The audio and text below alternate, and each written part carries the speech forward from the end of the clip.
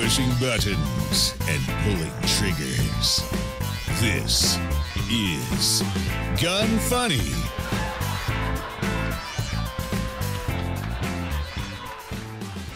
Welcome to Gun Funny episode 352. Today I'm going to chat with Mike Odell from CMMG, discuss NYPD going after Trump's guns, highlight the new ruck from Occam Defense, and talk about YouTube's new policy on firearms. I'm your host, Ava Flanell. Mike, how are you doing today? Oh, I'm doing awesome. Thanks for having me. Of course. Yeah, it's Friday. Although I'm sure I'm assuming you probably aren't working this weekend, right? Like Friday actually means Friday. Friday does mean Friday for the most part, as long as I don't have an event or something of that sort that I have to attend, and I'm free this weekend. So nice. Very cool. Well, as you guys know, the show comes out on Monday, but I do pre-record it, and we are pre-recording this on a Friday, which I have to say this weekend, I for once don't have any plans, but the last couple of weekends I've been working on my yard, and I'm glad it's finally finished because I love doing it, but like I feel like I got hit by a bus like the last 2 weeks. It's no joke. Oh yeah. Yard work it's very rewarding because you can very easily see the fruits of your labor. Mm-hmm. But doing it takes a toll. Kind of daunting. Yeah. Mm-hmm. Like I love mowing.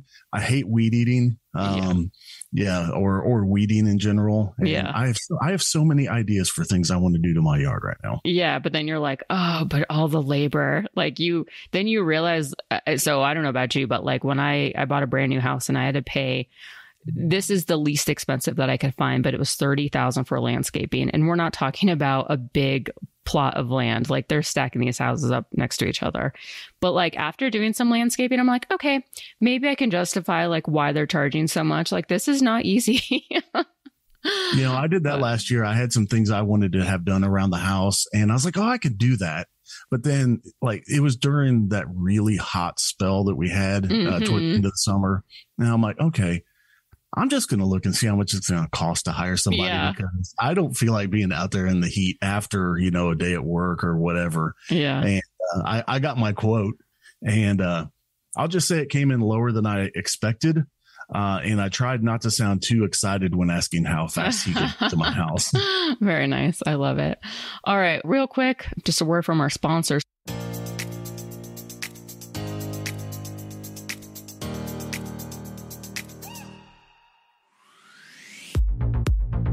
IWI US.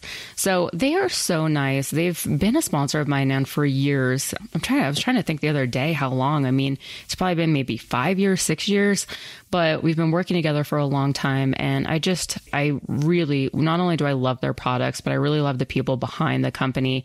And just recently, so I've been, I've kind of touched upon this, that I kind of started dabbling into politics, and I created this independent expenditure committee where I'm ultimately trying to flip a bunch of seats in Colorado so that next year, if they are coming at us with these anti-gun bills, such as the quote unquote assault weapons ban bill, that Republicans will not be so imbalanced and we won't be so much on the defense, because right now Democrats in Colorado make up the super majority and is not balanced at all.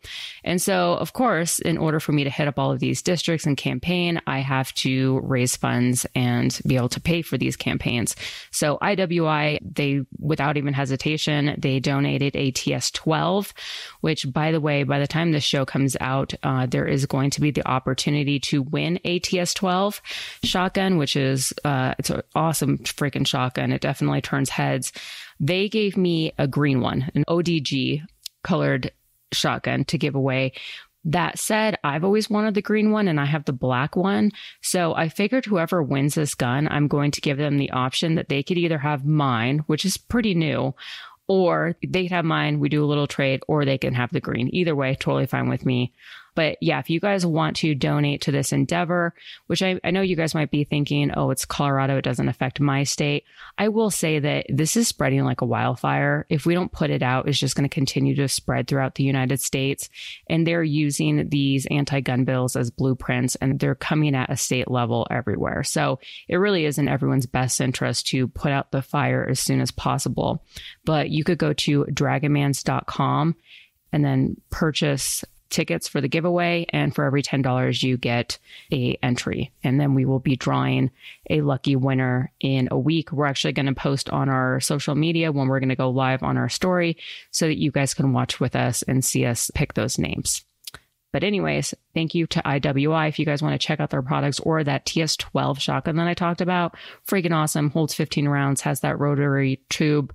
And you can just head on over to iwi.us. And then if you find anything in their web store, don't forget to use the code GUNFUNNY15, all one word. You'll get 15% off your entire order.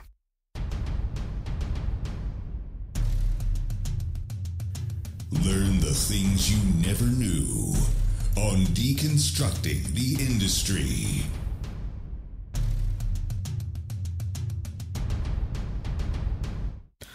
Mike, thank you so much for joining me today. I've been a big fan of CMMG for a while, especially when you guys came out with that Banshee. That thing turned heads. That was like super popular. It still is.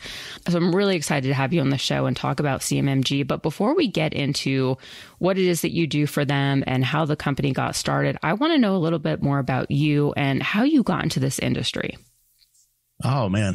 So just getting into the gun industry itself, I was in the automotive industry. I was working, I've always been in, like home improvement, automotive stuff. And I was I was a manager for a local auto parts store.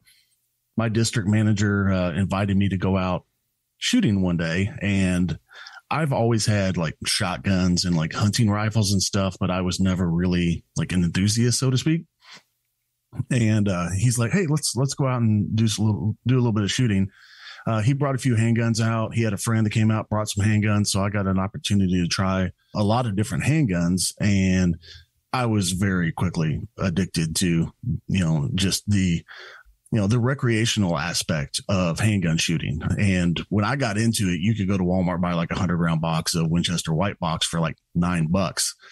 So every time I would go to Walmart, I would just grab more 9mm and I would shoot so many rounds at the range. It was insane. And then I left the automotive industry and actually went to go work for the range that I had become a member of, and I frequented all the time. And I became the assistant manager there. And then I left there and went to work for Midway USA. And I worked in their contact center for a little while. And over the phones was great, but I like the more personal connection of, in person, like in a store. And then I went to go work for a local gun store. It's about 30 minutes from where I currently live, but it's a sister company to CMMG. So the brothers and their wives that own CMMG also owned this gun store. And I was actually hired on the Benghazi date. So I was hired on 9/11 of 12. Didn't realize that the importance of that date at the time, other than being 9/11.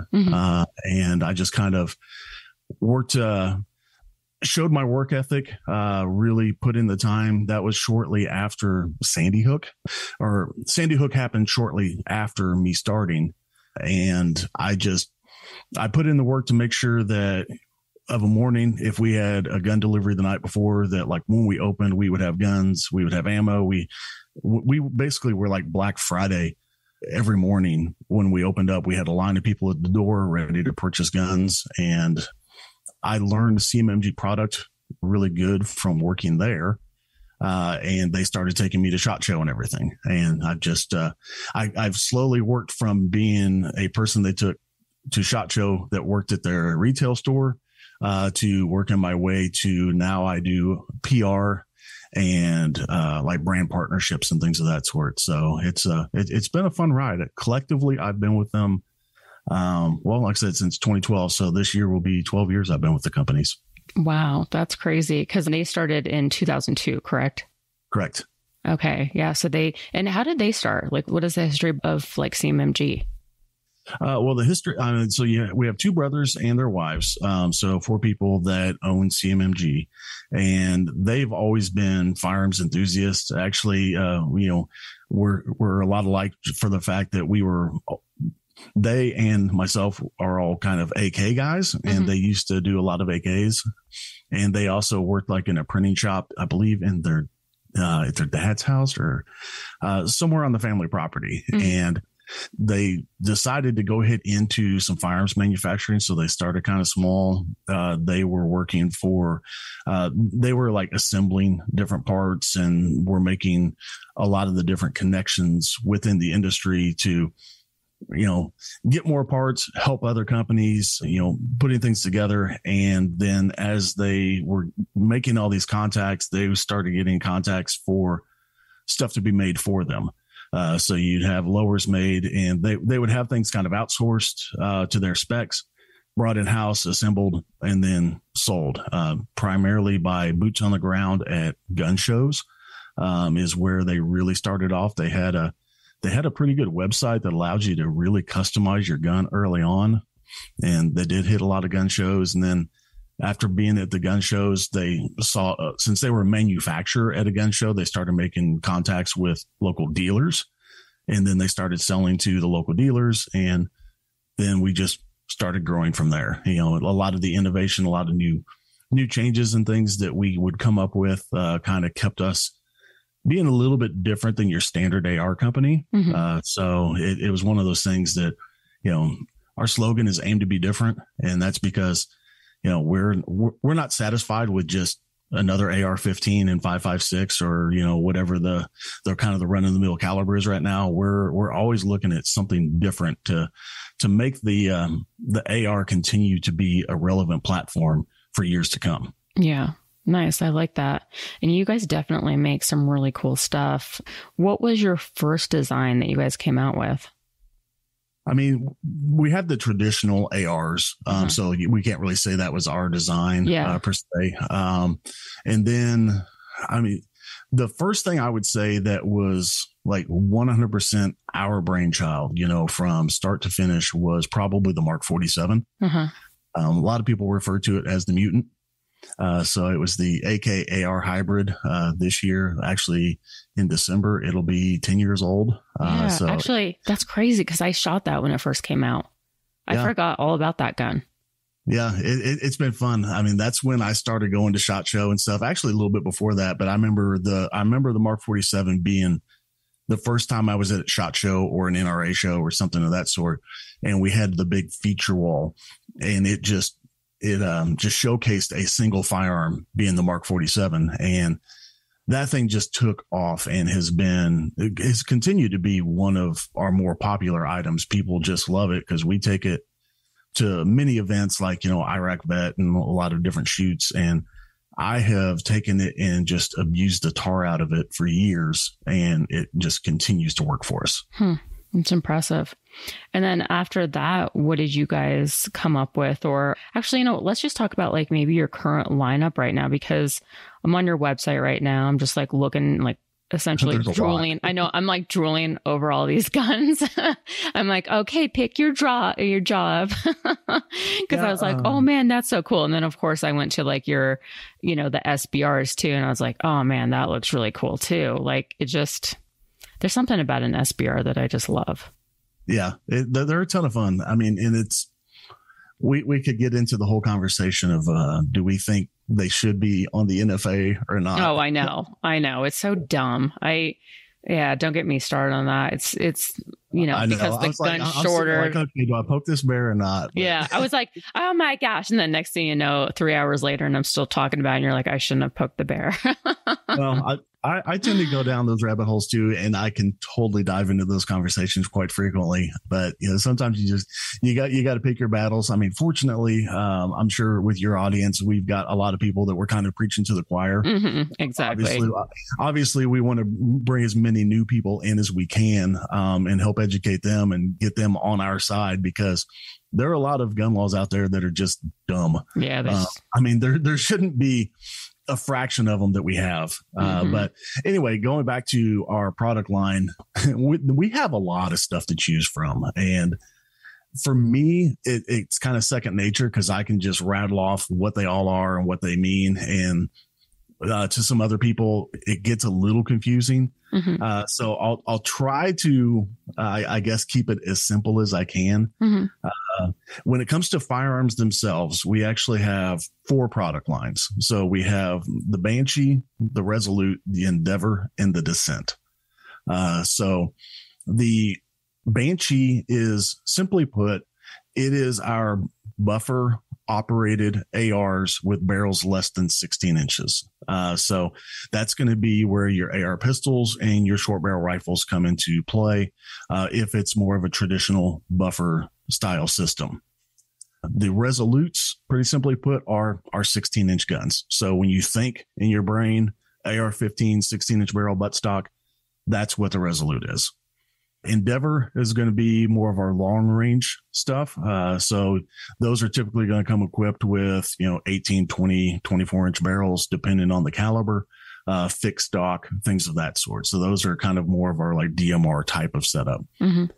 And then we have the Descent, which is our newest product offering. We've only had out for a couple of years. And that is our new compact action. So initially when it came out, it was our bufferless system. So there was no need for the buffer tube. And, we released it at the time that the pistol brace ruling kind of came out and everybody was getting kind of, worried about that. We're like, hey, look, we have a gun that doesn't need it. Yeah. So that was kind of where we introduced it there. It was like, look, hey, we have these, we have a 6.5-inch barrel 5.56. Why? Because we can.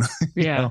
With no buffer tube or anything. And it's really proven to be quite the platform for us. So it's evolved also from just being little 6.5-inch pistols to complete 16-inch stocked varieties, so you can have a side folding stock when it operates, encompassing a lot of different calibers. So the Descent is our newest, hottest thing right now, and we're really focusing a lot of our current product releases on that or variants of, because we've got more stuff cooking right now, so to speak.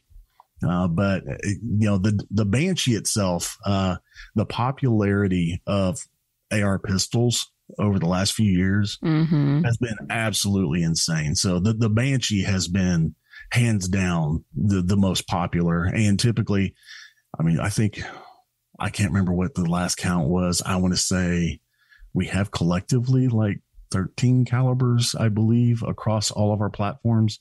And the Banshee encompasses most every one of those. But everybody wants a 9mm AR. Yeah. And being able to have a little 5-inch barrel 9mm AR, people are just, and we offer it in Glock mag, Sig mag, our conversion mags, and Colt mags. So we have a variety of them too, which allow people to pick what suits them best. Mm-hmm. Yeah. Yeah. And it makes sense, right? Like you can shoot your AR 9mm. It's not costing an arm and a leg. At least it wasn't. We're not seeing 2019 prices yet, but it's come down a little bit, but it's, it's not as much as like 5.56 and 7.62 by 39. So I could understand that. Although I will say I'm eyeing the Descent Chamberlain 7.62 by 39. That just looks really nice. Yeah.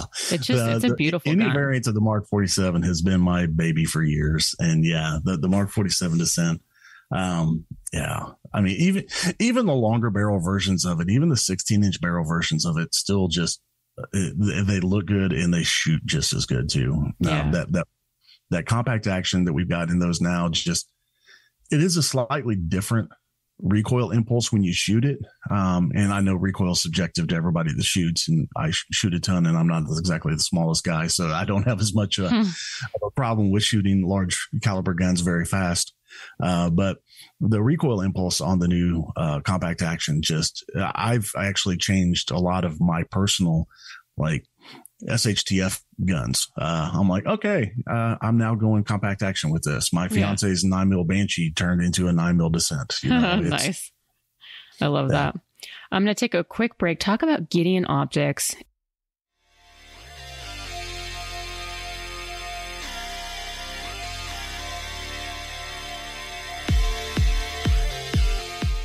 If you guys are looking for a compact red dot for a pistol with the maximum field of view, check out Gideon's Omega Red Dot. It's got a huge round lens, so it's incredibly easy to find your target fast, and you never have to hunt around for your dot like you might with a smaller window. They're made from 7075 T6 aluminum and have 45 MOA of windage and elevation adjustment. They use the standard RMR Harlesson mounting footprint and come with a Picatinny mount and popular mounting screws. You can get them with red or green 3 MOA dots or 45 MOA circles with 3 MOA dots. They have 10 brightness settings and a shake awake, which is my favorite. Also, it has a top loading battery tray so that you don't have to lose your zero when you have to change out the battery. Green and red circle dots are in stock right now for $229. Check it out, GideonOptics.com. Don't forget to use the code GUNFUNNY, all one word, and that's getting you 10% off your entire order. Tell me about the 22 ARC. I've noticed that that's starting to increase in popularity, and I will say I don't have any experience with that caliber. Have you noticed that there's quite a bit of popularity for that caliber? I think it's still fairly new. I don't know that it's kind of strange because you get a lot of new calibers that they have a very specific market they're going for, varmint hunting or something of that sort, and bringing a lot of that type of stuff into the AR platform. So like I said, it's still new enough that personally, I'm not seeing a lot of draw toward it just yet. But the people that really know what it is are definitely gravitating toward it. So it's that's kind of one of the things with us is, we're one of those companies that we're always quick to adopt a new caliber. We have companies that will come out to us all the time and they're like, hey, we're going to be introducing a new caliber. Are you interested in making a gun in it? We're like, sure. And, sometimes they work, sometimes they don't. We've had a few calibers that we've done this with in the past, and unfortunately they were kind of short lived, and, we live and learn, but the 22 ARC definitely shows some promise. I just, unfortunately, ballistically and everything, I'm probably not the best person to quote any specs on them, just because it's not one of those ones that I'm as versed with. Like, it doesn't, for me personally, it doesn't fit a particular need that I have, but we've definitely had a lot of people come out looking for them. We've actually had a couple reviewers are like, hey, this really seems interesting. I would like to, take a look at this. We're like, okay, awesome. We would love you to. I also, what I find interesting too is I've noticed, especially when it comes to the gun industry, is people don't love change. So anytime there's a new caliber, some people are really excited about it. I don't want to say everyone. Some people are really excited and others are like, what do we need that for? Like, we're good with what we got. And it's just, I don't know. I think it's nice. I really love the innovation when it comes to anything gun related, whether it's ammo or guns or optics or any type of gear. I think it's awesome just to see people constantly pushing sort of the envelope on things. It's a lot of fun. I'll be the first to admit I'm one of those people that kind of falls in the category of I'm a little resistant to change at times too. Mike, you're a little FUD. Right. But I also have a real good place of appreciation for it, because coming up with new platforms and new calibers and everything, and being able to see from an engineering side and a manufacturing side, okay, what challenges did that new cartridge pose for us? Okay, so that may have made us come up with a new design or a technology or something really simple that we may not have thought of before, but we're like, okay, there's now a problem with this, so we need to come up with a fix for that. And then we fix that, and then we realize, hey, that actually improves all these other things we previously had. So I mean, it's a great thing to have and be able to constantly look at all this innovation and all these new calibers and stuff, because it helps us as a company and grow, and it just helps the industry grow, because there are people that they might be that FUD out there that they're like, what do I need this for? And then you introduce it in the cartridge that they really love, and they're like, okay, yeah, well, maybe I do look at this now. Yeah, exactly. I noticed on CMMG's website, you guys also sell other stuff other than guns. Like, you have this speed loader, which is really interesting. Is that the McFadden Lightning loader you're looking at by chance? Yeah. I love that thing. For people that hate loading 22 magazines, especially in the AR platform, that is an incredible speed loader. We take that thing to events, and it makes loading magazines for 22 not daunting. I was going to say something a little more expletive, but I decided to kind of step back there a second. But yeah, loading 22 magazines is not fun, especially when they unload so much faster. I know. Than they load. Yeah, I know. I can only imagine too, like doing an event and you're working, the booth, and, people can come and try out your products, and you're just sitting there loading mags. Like, I would hate to have that job. I hate loading magazines. Even if I have a speed loader, I'm just like, oh, but I mean, speed loaders absolutely make it a lot easier. But either way, I would hate to just be the person that's just sitting there loading mag after mag after mag. Well, it took me a while to realize it, but one of the things I have come to terms with in the last couple of years is if I'm at an event and somebody is there and they paid very little money, if any, you make them load. I'm like, you know what? You're shooting this gun for free. You'll load the magazine, won't you?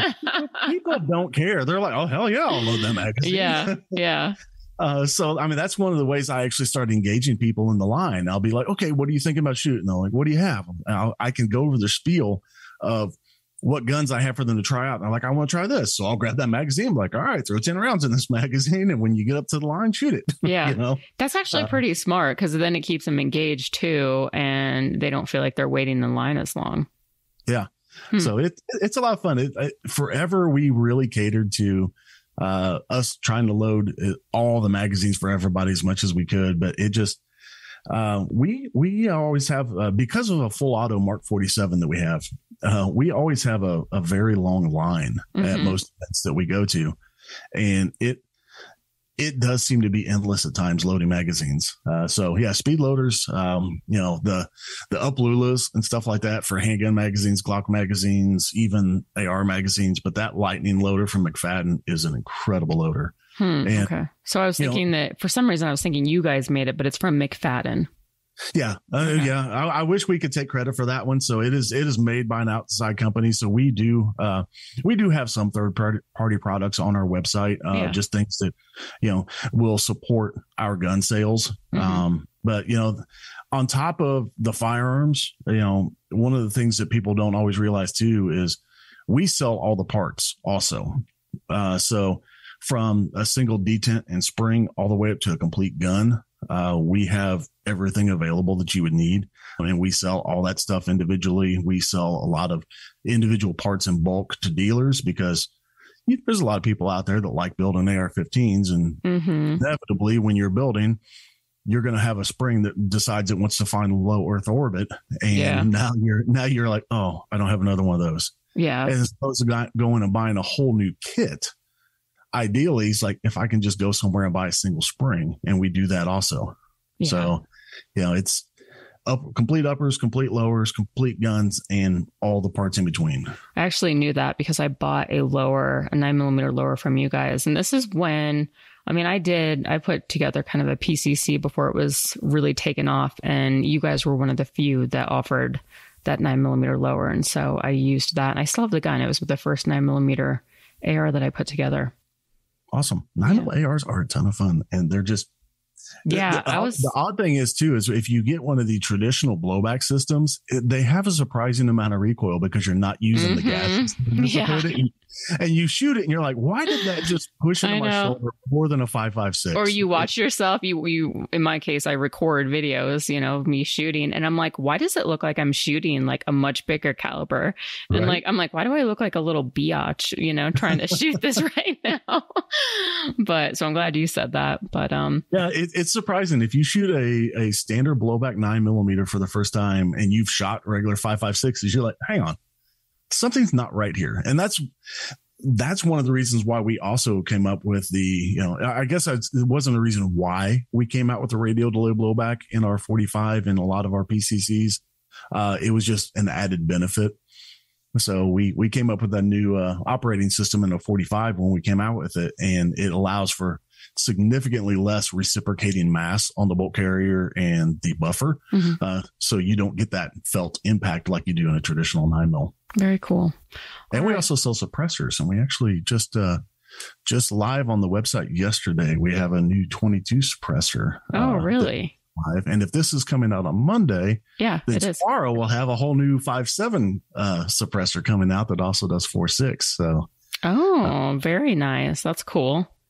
Yeah, so we're the 22 can we're really happy about because we're able to do 100% of it in house. So we've over the last few years we've over doubled our factory size, and we've brought a lot more machining in house. And we're like, hey, we can make our own 22 suppressor, 100% in house without having to outsource some of the stuff. Mm-hmm. And if this takes off, if the 22 can takes off as good as we hope it is going to, we're probably going to start looking at doing a lot more stuff in house with our own suppressors.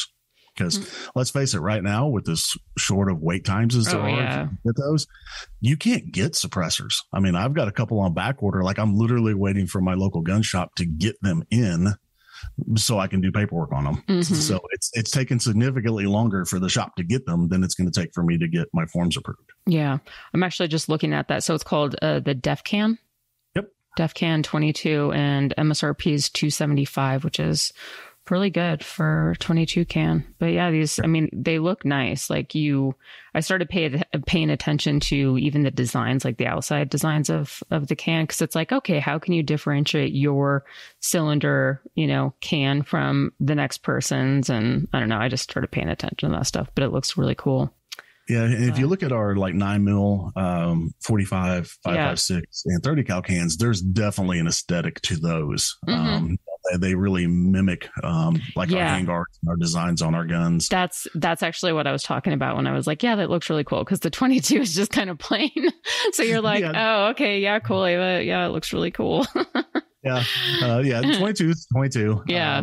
There's not a lot of real estate on a 22 can to do a lot of design, especially if you want to really keep that at a good price point too. Absolutely. So sometimes like you just have to hit a spot in the market, and we feel, that 275 price point is definitely a good price point in the market. And you don't need a lot of frills. You just need it to work. Absolutely. And that's what that particular one does. It's, I'm out doing a video for that, which will come live on Tuesday also, I believe. After I got done shooting, I'm like, yep, I definitely need a 22 can again. You just like put it in your pocket and walk away. Right. No. Okay. So kind of wrapping up, what are your future plans? Like, are there any, I guess you just shared, 2 of the cans that came out this week, but is there anything else that you can share with us? We have a ton more stuff coming out this year. We have, I don't know that I can specifically say what it is, but I will say, I'm going to go ahead and give a date, that actually isn't even public knowledge yet. But July 9th, you're going to see a new product from us. We've been teasing it and hinting it a little bit in some of our socials. Some people have picked up on it. Some people haven't, but July 9th, you're going to see a whole new platform from us. And then I think in August, you're going to see a few more new models, including something in a new caliber we've never offered before. And probably come September, you're going to see yet another variant of those. I'm just trying to think. And then, it's so much fun with our engineers because they're always working on stuff. And sometimes when we release a new product, it almost seems old to us because we may have been working on it for a year and a half, and we're already focusing on the next couple releases. And we're like, oh yeah, this one just happens to be out now. But yeah, I mean, I know we've got another big product release that I think as of right now is slated for like April of next year, because we just still have a lot more T&E and work that needs to be done on it. So very cool. Awesome. Well, I look forward to seeing what all that is. Can you just let listeners know where they can find you online, where they can check out products, social media, all of that good stuff? Yeah, it's pretty easy. I say it kind of fast sometimes because I'm so used to saying it, but it's literally just CMMG.com. And most of our socials, I believe our Instagram and our X is at CMMG Inc. Our YouTube is at CMMG. I believe we also have Rumble and a few of the other places. I don't have those committed to memory, but chances are they're probably just at CMMG or at CMMG Inc.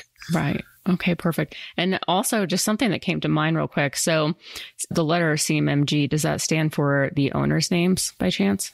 It does not. Oh, okay. I was just wondering. I was like, hey, I just totally missed that. That went over my head, but I guess it didn't then. The funny thing is, like in one of our early SHOT shows, we had a reporter and he reported it as Central Missouri Machine Gun. And everybody just kind of goes to that. Like, I don't know why, but their brain, like before I even worked for CMMG, I heard that. And for some reason, my brain was trying to figure out what it could stand for. And I'm like, well, they're right dab smack in the middle of Missouri. So that's Central Missouri and they make machine guns. So maybe it's Central Missouri Machine Gun. And it's not, but you're going to see online everywhere people saying that that's what it is. And we have fun with it. There is a hidden meaning, but it's one of those things that we jokingly say, I could tell you, but I'd have to kill you, or, it's classified type of thing. So it's one of those fun little industry secrets. It's out there in the right circles, but I typically will never state it publicly. Okay. So it means a bunch of bad words. Got it. No, I'm just kidding. No. All right, cool. Well, thank you for that. Yeah. All right. So moving forward, Mantis.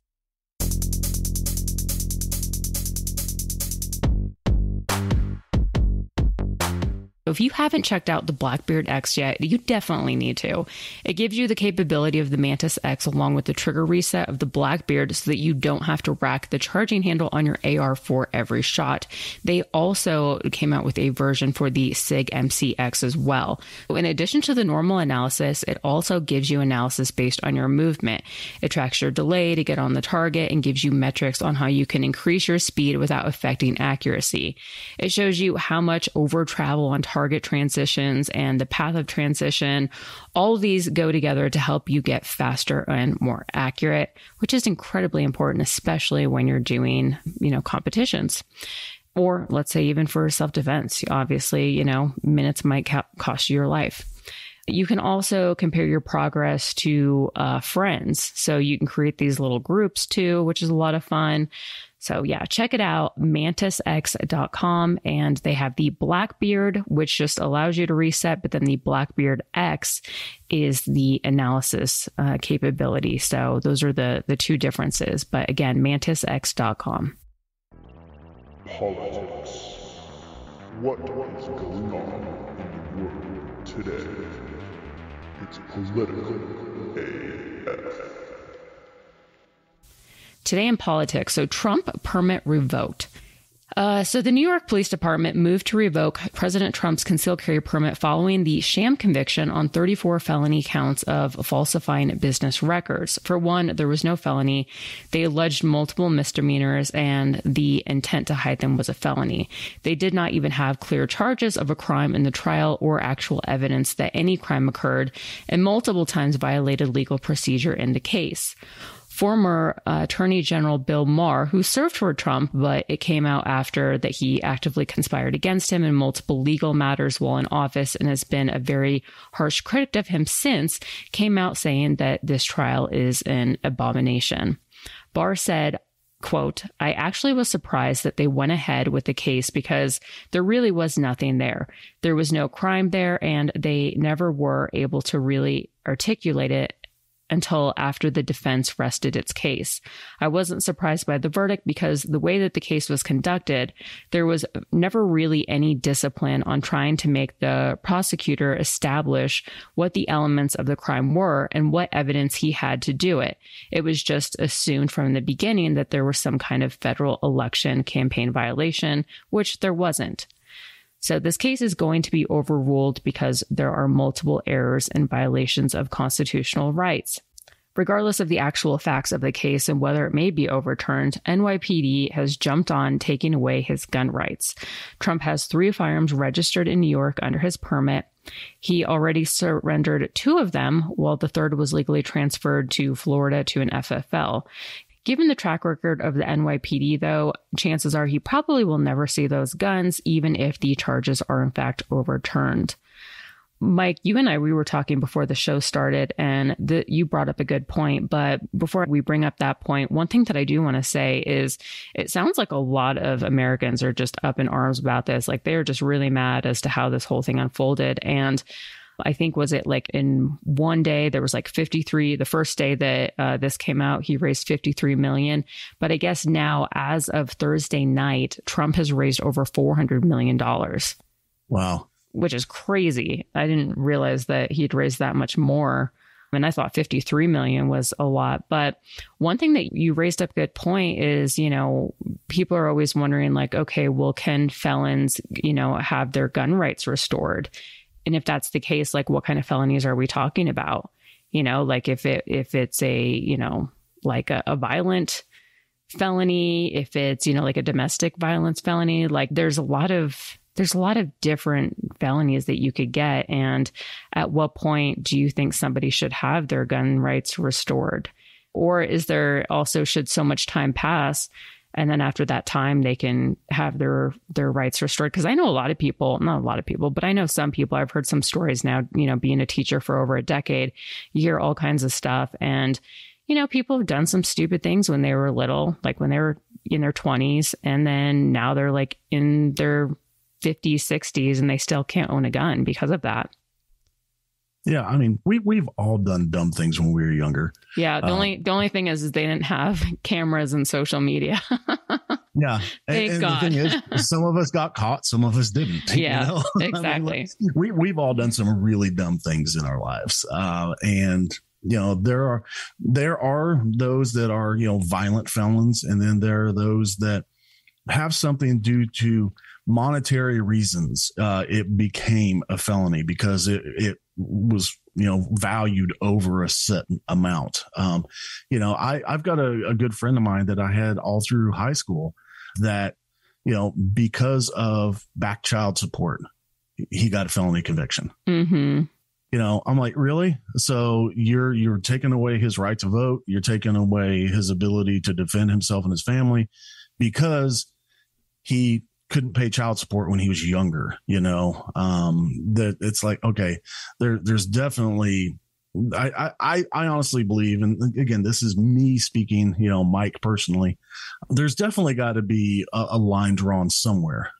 You know, when you look at felony convictions too, I mean, we could go into that whole, you know, rabbit hole of, okay, when they've paid their dues and they are released back, you know, so say you had somebody that was in prison for whatever reason, even if it was like a white collar crime, and they've quote unquote paid their dues, they've been quote unquote rehabilitated, and they are released back into the public. Mm-hmm.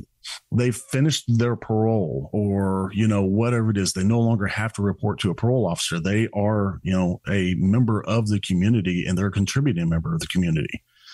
Where is that line that, you know, hey, this person is, you know, they paid their dues. They made a mistake. You know, they didn't, you know, I don't know. There's so many, there are definitely people that this is probably not going to be a popular opinion. But there are definitely felons out there, violent criminals that show no remorse and stuff that I wholeheartedly say, yeah, you don't need to have your rights back. Mm-hmm. Even as much as I want to be able to say, well, no, but the Second Amendment shouldn't have any stipulations. Yeah. No, I actually agree with you on that, because at the end of the day, one of the biggest reasons that we own guns is to protect ourselves against criminals or against evil.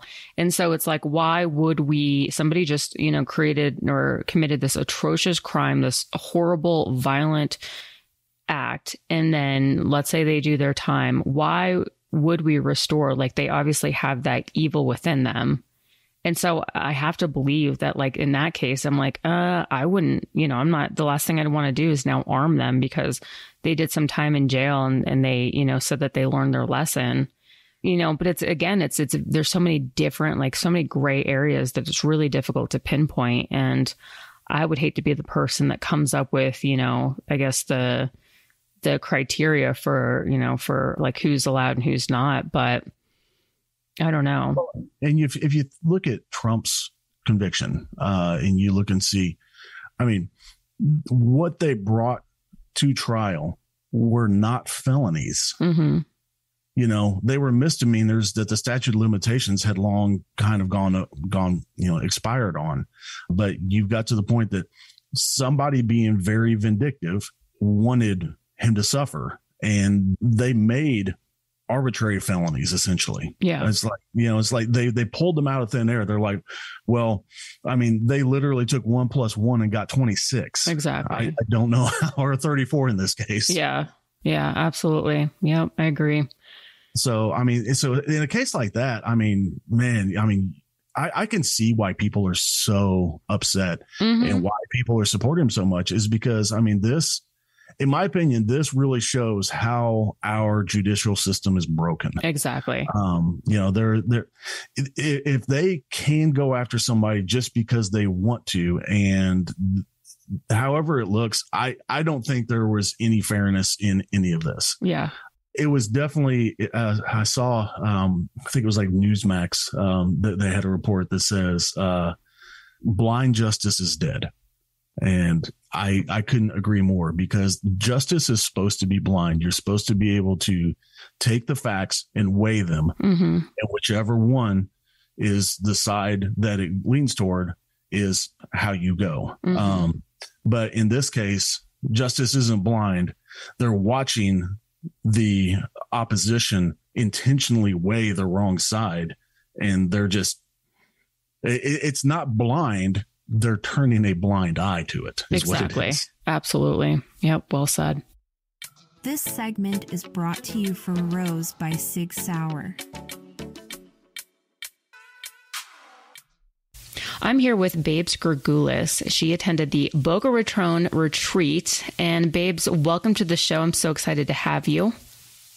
Thank you so much for having me. I really appreciate it. Of course. All right. So just kind of getting into things. So I have to know, why did you do the Rose retreat?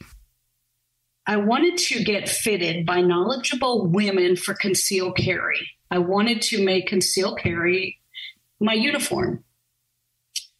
I wanted to get education connections with shooting classes for events with other women. And I wanted to have fun. Yeah, absolutely. And you kind of have an interesting story. So you didn't really know much about the Rose or Lena Michalek. You just went to a gun store. They recommended this gun and you were like, yeah, whatever. I don't really care what it looks like. But you liked the gun, you bought it. And then after when you buy the Rose firearm, whether it's the 380 or the 9mm, it comes in this whole package with all these other goodies in it. And then that's when you kind of started to dive into it and you were like, oh, here's Lena. And then you realized that they also offer retreats, correct? Correct. I had no idea who Lena was. I was looking for a gun with an optic. I like the Romeo Zero optic. I like the size of it. And I could care less what it looked like, if it was big or had a rose on it. But I had no idea who Lena was, and the whole Rose community had no concept. Clicked on the link, and a whole world opened up to me. Saw the Rose retreat, and I thought, my Lord, that looks like my dream vacation. I get to go to Boca, to a luxury resort. I definitely needed to get away from my everyday life and be with like-minded women and shoot and get instruction. And I thought, wow, this could be an amazing time, which it was. Yeah. So give me a little bit of details about the trip, because I was told that this one was going to be bougie. And when I heard this, I'm like, what could they possibly do that would be any bougier? Because when I went on the Nashville retreat, I was like, wow, they went all out. I mean, every little detail, everything that they did was just like amazing and super bougie. So I'm like, okay, they're labeling this one bougie. I'm like, what do they have in store for this? So I'm really curious, like, if you can just give us some details of the trip. I guess I didn't have any expectations where you had a base to go with. I didn't have any expectations. I looked up online about Boca Resort, the Boca Raton Resort. I had been to Boca before because we had lived in Florida for a time.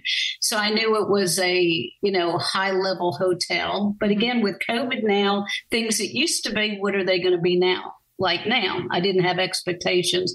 But I think which really surprised me, not going with expectations, which I thought was a good thing, so I wouldn't be disappointed in anything, The hotel atmosphere was amazing, but the SIG people, they were so together.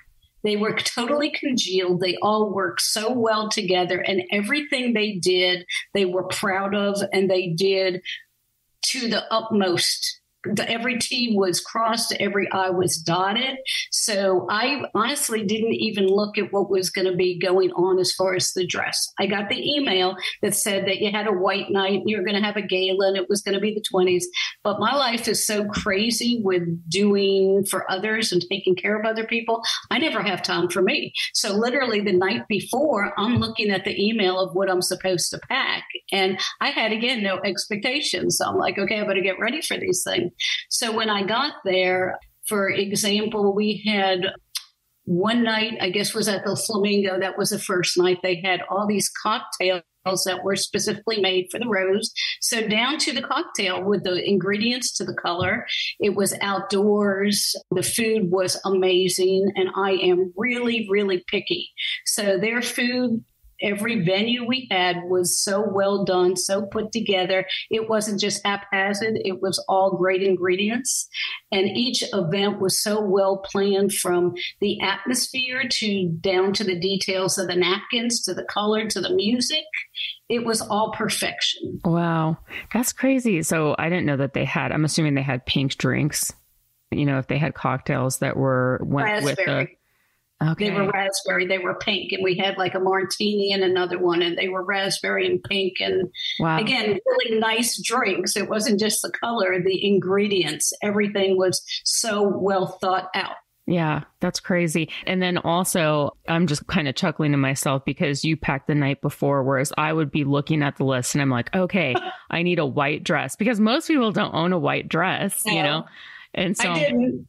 But she said the thing that was nice that I think also got from the retreat, everything's flexible. It said white, but it said be creative. So I have traveled a lot where I've bought a lot of different clothes that I have my uniform. So I have a lot of Lily clothes. So it was like, okay, I have a white jacket I can wear. And then, you know, it said be creative. So people really were creative. There was no had to be this way, had to be that way. People were all over the gamut, which was great. It made everybody feel comfortable. Yeah, absolutely.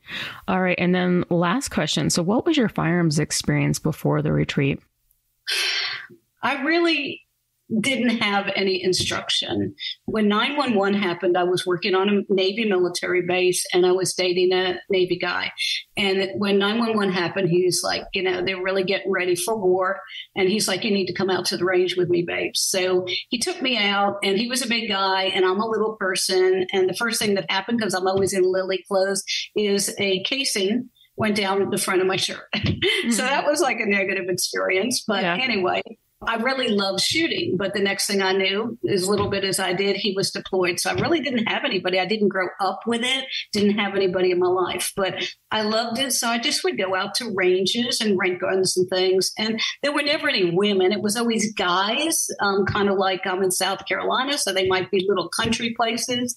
And, you know, a guy might look at you and maybe more interested in who you are as a female being there, either that they didn't think you belonged there or they were trying to kind of come on to you. So they might tell you how to do something, but it was their perspective. It wasn't anybody really giving me instruction. So I would go, but never really had any instruction. And then about a year or so ago, I was, again, just going out target shooting, trying different guns and stuff. And there was a man in a bay near me who was instructing somebody. And they never fired a shot or anything. And he was so patient with the woman. And I thought, wow, this is a different kind of a guy. So when he was done with the lady, I said, are you an instructor? And he said, yes. And his name was Jay Ruiz. I want to shout out to him. And I asked him if he was an instructor and could I hire him. So I was able to hire him about a year ago. And we've been able to work here and there. And the biggest thing he taught me over the last so many months that we've been able to connect is trigger control. And that's been life-changing. So other than that, I've tried to join women's groups and find other women to do things with, but haven't really found it. So that's why I was really thrilled to connect with the Rose retreat and meet other women and get instruction from other women. Perfect. I love that. All right. Well, we will continue on with your interview for the next 2 episodes. But until then, if you guys are interested in finding out more about Sig Sauer Rose, head on over to sigsauer.com/rose. And then also, if you guys are on Facebook, I highly recommend joining the Rose Community Facebook group. It'll ask you a few questions. You can let them know that I sent you, but it's just a really great group of women. And they just share all kinds of, tips and topics, and we talk about anything and everything. So I highly recommend checking that out. Tacti Talk, discussing popular guns and gear. Love it? Hate it? Find out now. Today in Tacti Talk, Occam brings the ruck. Occam Defense, who I had on the show years ago. They're known for building rock-solid AKs and their free-float handguards. They recently released something cool for the Ruger American. The Ruger American is an affordable ranch rifle that you can get in 7.62x39, among other calibers. They're popular truck guns in a lot of rural areas, especially in the restrictive states, because they have bigger mags, and it's legal because they're bolt action. The 7.62x39 and 6.5 Grendel versions have a big drawback, though. They use the proprietary Mini 30 mags, which are not popular, not known for reliability, and they're pretty expensive when you can find them. AK mags, though, are known for extreme reliability and practically grow on trees at a great price, unless we're talking about rare Bakelite mags, which they're not importing anymore. Occam designed a new bottom metal to make the 7.62x39 and 6.5 Grendel Ruger Americans compatible with one of the most readily available mags in the world. They work with all standard AKM-style mags, including the Magpul versions, though slight adjustments for perfect operation might be needed for the Magpul mags. A standard stamp AKM mag latch version goes for $199, and a billet fat bottom version for $259. There's also a titanium fat bottom version if you want to cut weight. They install without any gunsmithing. The most that you have to do is adjust the amount of shims used to get perfect lockup and release on the mag. They've apparently already been a big hit since the standard and titanium versions are out of stock right now, but they do have the billet fat bottom available. Check it out, occamdefense.com. But that is actually really cool. And I always think that it's great when not only do you have the magazines already, like most people already own these magazines. And so you don't have to go out and buy, all these different magazines. Cause I don't know about you, but I have a huge gun basement, not even a gun room. And even my sister, she came over yesterday so that we could record this video. And she's like, man, you have stuff everywhere. Like I have an entire room dedicated to ammo at this point. Ammo and gun parts. And then, it's crazy. It's gotten out of hand. But anyway, so my guns, I typically don't like to keep the magazines in them because, just so that people can verify that they're unloaded. So I have this huge, this huge plastic bin of magazines. And a few times, I'll get bored and I'll try to go through it and sort it out and put them in Ziploc bags and, label what guns they go to. But it just eventually gets out of hand, especially when I'm recording content with multiple guns. So this would just be so easy, cool, just grab an AK mag and I'm ready to go. Not to mention the expense, because some of these magazines can be really, really spendy, which is always a downside to getting some of these guns. Oh, yeah. It's funny. My OCD kicked in when you were talking about, having all your magazines scattered about. I'm definitely one of those people that I have bins this bin is 5.56 magazines. This bin is AK magazines. And then when I go to the range and I come back and they're all in the range bag. I know. I'm like, oh, that's bugging the crap. I know. Out of me. And it's almost like you don't even want to go to the range. Like after everything is, because every now and then I'm like, all right, I need to clean up my basement. And so I go through and everything's so nice. And, and then I have my, my whole Real Avid, my workbench with all the Real Avid stuff on one corner and everything's just in pristine. And it's I'm telling you, it looks like a bachelor pad. I think some guys come to my house and they're just oh, this jealous. Is you? You got this? Yeah, because I got this nice setup. But it's like you almost, when you're hesitant to go to the range because you're like, well, cool, now I have to put everything in bags and get ammo and magazines, and it's going to make a mess because then when you come back from the range, you got to put it all away. And then you're also kind of hesitant to even work on guns because you're like, man, I just cleaned my entire workbench and put everything in its place. But I mean, that said, obviously I still do it. I've been doing it now for over 10 years. Well, I'll tell you what, you were just speaking of Occam Defense, and I'll tell you what, I personally use their little DIY lube kits, like their little syringes. Oh, I'll have to check those out. Those things are perfect for throwing in a range bag. So like if you have a particular oil or grease or something of that sort that you like to use, but you don't want to carry that full bottle in your range bag with you, they have like, it's, for lack of a better description, it's like little portable syringes that will actually store in themselves when you're not using them. But they have a fill kit that you can have, like, okay, this one is, say this is like, ALG Go Juice, and this one is your oil, and this one might be a COP. Nice. And you can literally just fill these little syringes, stick them in your range bag, and you just have little portable doses to use on the range. So yeah, that's perfect. Yeah, those are great little portable kits. Because obviously some stuff works better than others for certain guns. So yeah, that's like. Yeah, I mean, you got an all metal frame 1911. Well, you're going to probably want more of a grease on that. You've got a Glock. Well, it literally takes 4 dots of oil somewhere. But yeah, they're great little kits. And me being an AK guy, I've looked at a lot of their parts for a while. So yeah, all right, cool. I'll have to check that out. All right, and then lastly, so gaiters.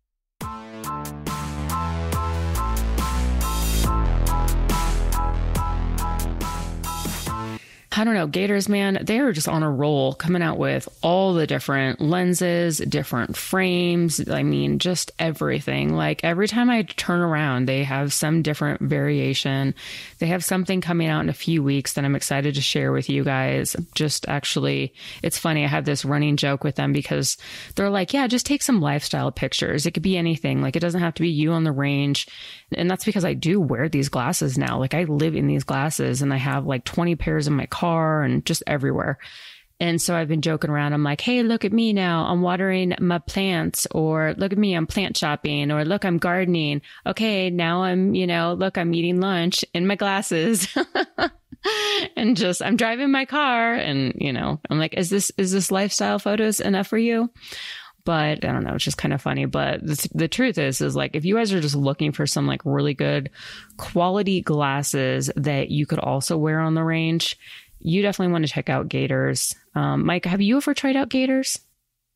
I have tried gaiters. I have to shift things a little bit more recently with wearing prescription lenses. So that is one of the nice things. They do offer prescription lenses. They do. I haven't gone down the rabbit hole of seeing what it would take to get a pair of theirs, but I have worn gaiters previously when I would wear contacts or before I needed corrective lenses. Yeah. They're very solid glasses. Yeah. I thought you were going to say you had to shift stuff around to fit your face. And I was like, oh, 100%. Like I always do. First thing I do when I get a pair of gaiters is I lift up the nose pieces because I think the way that my face is shaped, it feels like it's like leaning on my cheek. So I, push up the nose pieces so that I lift the glasses up. And then I have like a smaller head. So I like kind of, but it's like the whole thing, everything's adjustable. So it will fit your face really well. But check it out. Use the URL gaiters.com/Ava, AVA15. And that URL will get you 15% off your entire order. Stupid, funny, cool, interesting, awesome, never mind, AF. All right, last segment. So YouTube goes after guns, what is new? So recently, YouTube once again declared their blatant bias against guns and clear hatred of 2A rights in their latest community guidelines update. The new policy was announced this week and takes effect on June 18th and will be retroactive. Anti-gun groups and politicians have been pressuring Google to change its policy, and Google has sided with them. The new policy doesn't specifically ban any content that wasn't already banned, though anyone with a channel knows they frequently immediately demonetize any gun content, even when it clearly doesn't violate the rules. And then if you fight it, it takes a long time for them to reapprove it. And then at that point, all the views have already taken place and you've pretty much missed out on any sort of monetization that you would have made. Ask me how I know. So according to the policy, the biggest thing that will happen is anything deemed inappropriate will be age restricted. So it goes into all of these things, but essentially anything showing the use of handmade firearms, automatic firearms, and certain firearm accessories or content showing how to remove safety devices will be age restricted.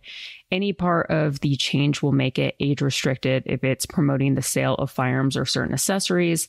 The big reason for the change is it drastically limits reach and prevents videos from being recommended by the algorithm, and any embedded videos and other web pages won't play since you have to sign in and use an age-verified user to see it. Legacy media companies, of course, get a quote-unquote public interest content exception, so they won't be affected and will continue to earn full revenue. The new rule is clearly designed to target gun channels even more than they already have been, which, I mean, they've like really cracked down. And I also have to be very cognizant of what I do when I'm recording a video, because I think even inserting a magazine into your gun is like, they can't do anymore. Now I'm like, okay, cool. Full autos. Like I shoot full autos pretty often.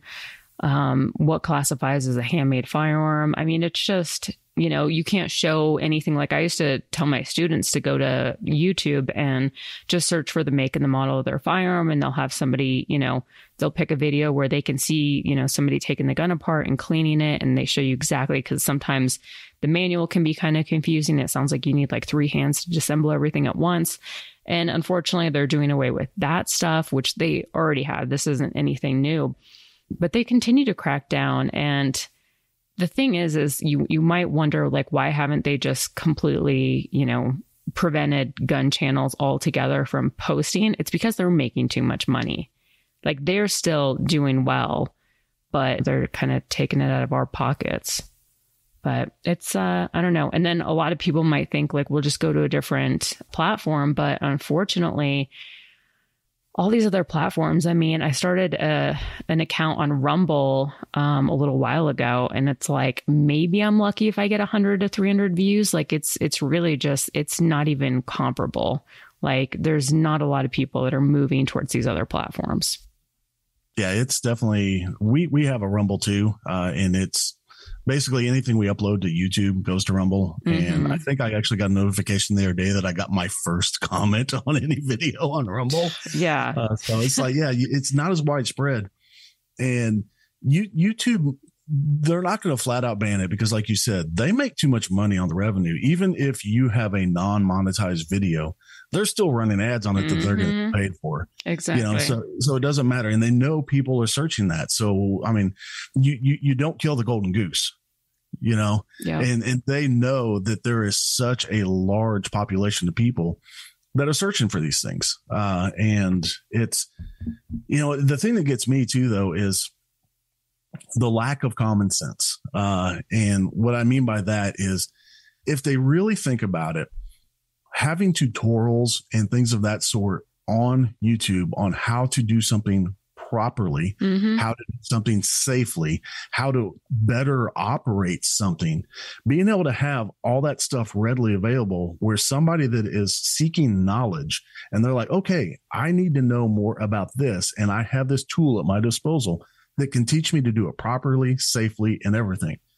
And they're getting dinged and they're getting demonetized so that people don't want to put those things up anymore. So it's I don't know. They're really, I don't even know what the words are. They're making sure that everything fits their narrative and their perspective and you know, what they want things to be. They don't like guns, therefore they're limiting access to. Yeah, absolutely. And that was actually a really good point is, you know, people look for, you know, to these platforms for education, and then, you know, and you want to make sure that they're doing it the proper way, especially when it comes to firearms and disassembling your gun. I mean, how many people, and not to bring a lot of light to this, but how many people do you know or have you heard of that tried to take apart their gun? They didn't verify it was unloaded and they shot themselves in the leg. And so it's like, you want to make sure that these people like have these YouTubers that are like, okay, before we start, you want to verify that your gun's unloaded. This is how you do that.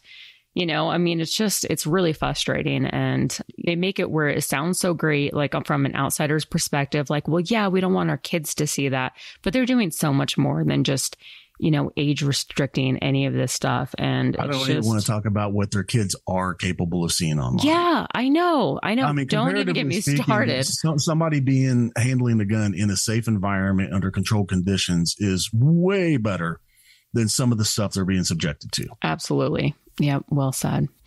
I don't know. Hopefully one of these days we will have another platform to go to. But I guess at this point, unfortunately, we are sort of at the mercy of YouTube. So just a heads up for any content creators, just make sure that you guys are following these, because I would hate for anyone to lose their channel and have it deleted. Yeah. Us being a manufacturer, it's a little, I don't know that it's necessarily different.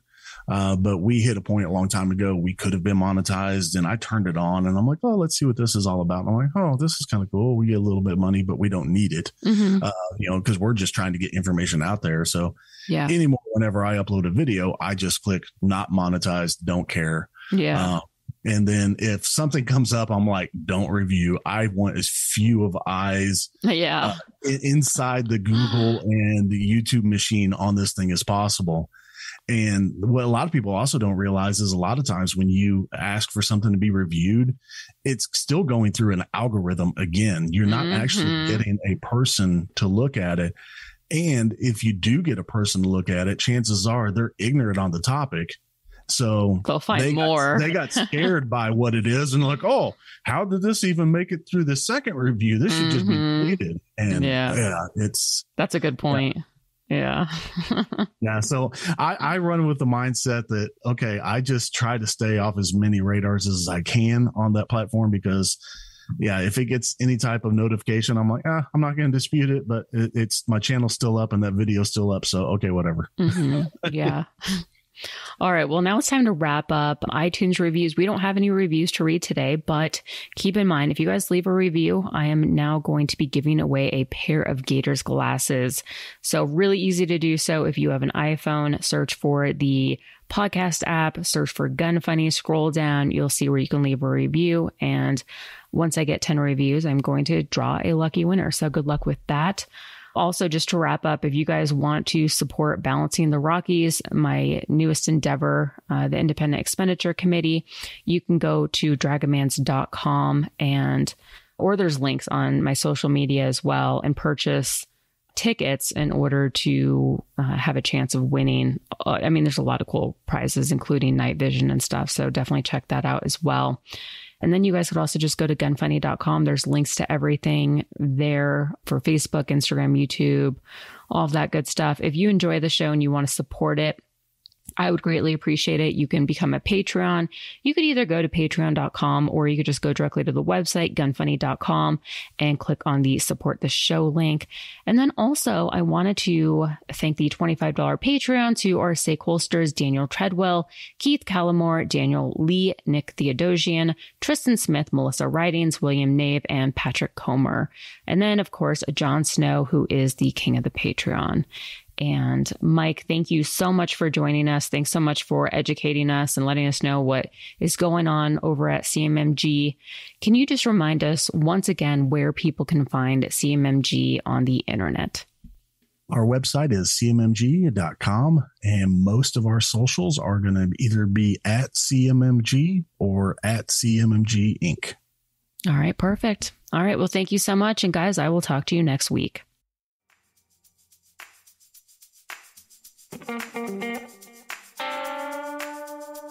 Want to send feedback? Tell us about a company or anything else. Go to gunfunny.com/contact.